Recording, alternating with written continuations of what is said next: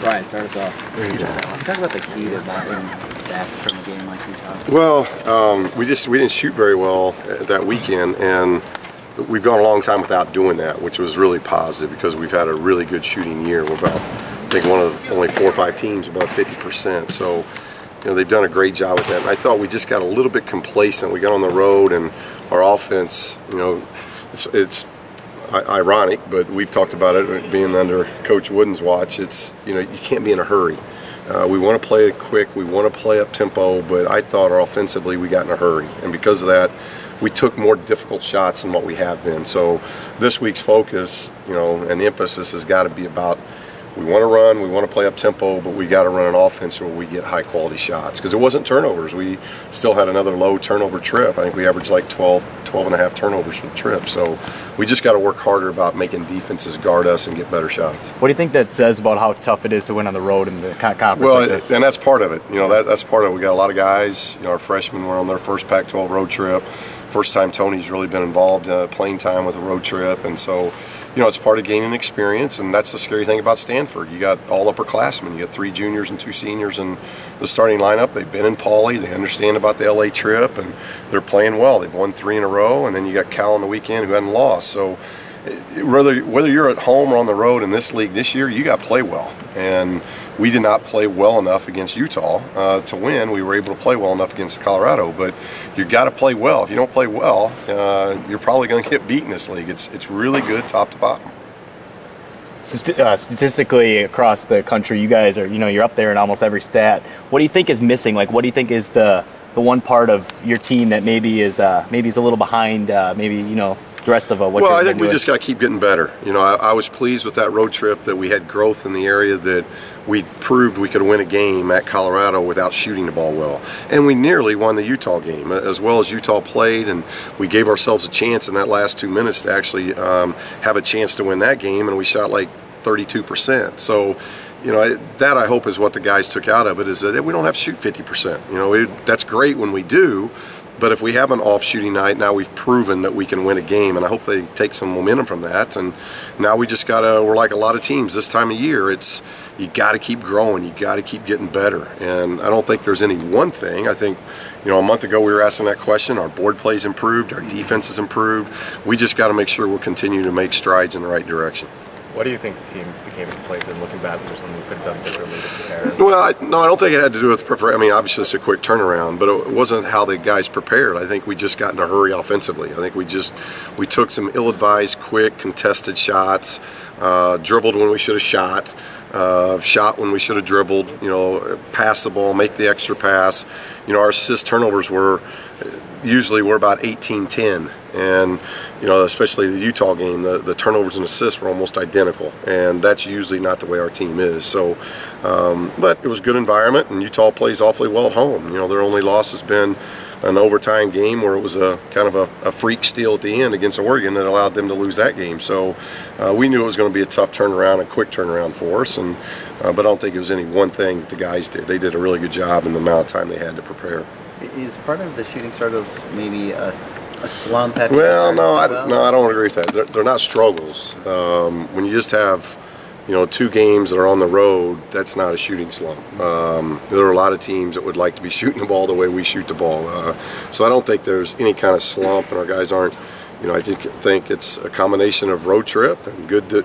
Both of those teams are really good defending teams, and like I said, we got in a hurry. I think we just got to calm down, take our transition when it's there, and when it's not there, just make 1-2 extra passes to get a better shot. I think that's more of the issue than really a struggle.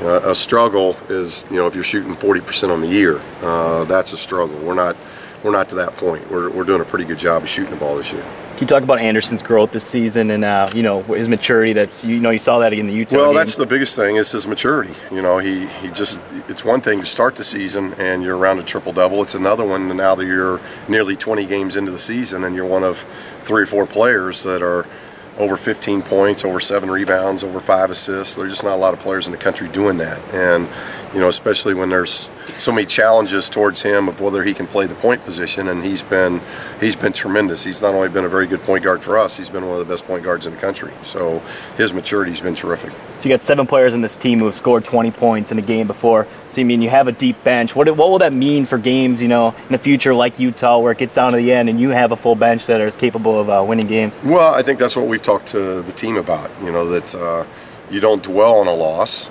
We haven't dwelled on the Utah loss. We've tried to learn from that loss. Just like when we beat, Colorado, it's we don't stand still. We try to build upon that, and that's as we coming off a loss here. That's what the team's done. We got a lot of weapons, and we're improving defensively.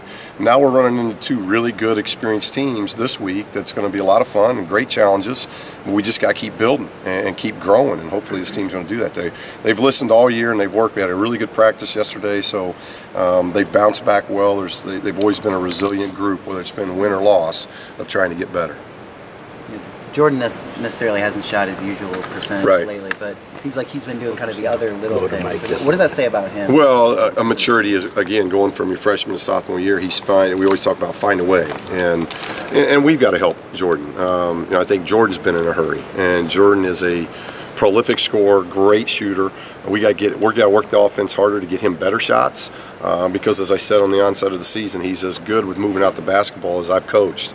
And we got to get that going again. He's just been in a little bit of a hurry, but he still makes people guard and puts teams in a difficult situation with matchups. So, where they've controlled him a little bit, it's opened up things like at Colorado for Norman Powell to get 18 points. It's freed up guys like Zach on the perimeter because Jordan's always getting the best defender. So that's different. Last year Shabazz probably got the best defender in the backcourt. So it's all a learning process. But Jordan gets rebounds, he assists well, he's guarding better, he's doing a lot of other things that's helping us win games. Seems like with the rebounding, especially, that spike kind of came out of nowhere. Well, and it really helps us because, a month ago we were talking about that being an issue, and I always say it's an issue because it's the stop to your defense, but we are a much better rebounding team now than what we were a month ago, and Jordan's had a lot to do with that. Anytime you can get guys in the backcourt rebounding, that really helps you.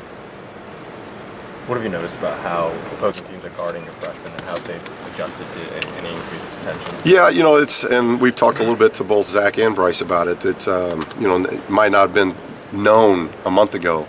Now we're 18 games into this thing, and there's plenty of tape out. Now you're on the board as a scout because both of them have had big scoring nights. Both of them have had a lot to do with if you look at our success, a lot of it has to do when all of a sudden we go to the bench, our momentum changes. There's a lot of things that they've done very, very well. So they're not your typical bench guys that, they're role guys and this is how you're getting scouted. It's a little bit more intense. So that's a learning curve for both of them. And so there's a lot of teaching moments that we're trying to provide to both of those guys. Are they exceeding your expectations from what you would have tagged them as coming in the season? The freshmen? Yeah. Yeah, well, through 18 games, they've done, they've done a really good job. Zach can score for us. He knows how to create his own shot. He gets out in transition. He's very athletic. He's done a really nice job defensively. Bryce is somebody who's really controlled our offense and ran our offense. He's been top 5 in the Pac-12 in overall games and assist-turnover ratio. And so they've done a very good job of valuing the basketball and working hard on both ends. So, meet expectations, exceed expectations. Those guys are doing a really good job.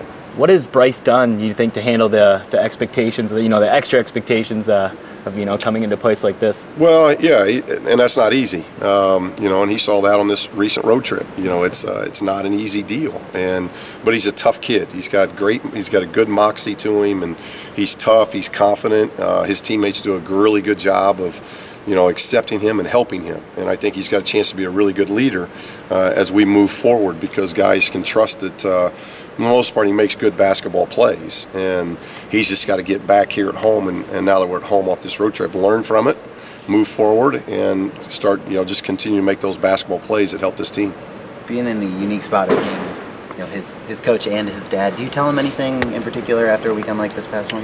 No, just he does a really good job, like a lot of our guys, of watching tape. So I just told him, look at your first couple games, look at Arizona State and USC, and then put in the tape of Utah and Colorado and make your own judgment. See, are you moving the same? Or is the ball moving the same? Are you running the offense? Are you getting the same kind of shots? He doesn't have to be a a big scorer for this team in this year. You know, I think he'll evolve into that, but this is a team that, you know, he's just got to run the show and get the ball where it's got to go, and then if all of a sudden you don't pay attention to him, he can knock down shots. And I think yesterday's practice he got back to really doing that. And, you know, as he told me, Dad's, you know, it's my first Pac-12 trip, and it's different, and I totally understand that. You know, Zach was the same way. That's a whole different, you know, animal. They're two sellouts. They're, you know, Colorado hadn't lost. Utah's only lost once. It's, you know, that's a whole different deal for freshmen. And if you look at Zach and Bryce, and that's what we talk about freshmen,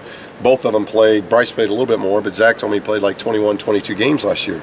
So his body's telling him it's the end of the year, and we're not even at the midpoint of the conference season. So that's what freshmen go through. And these are two guys that they're tough-minded. They're going to be a big part of what we're doing moving forward. So one, we got to be patient with it, and they're doing a really good job.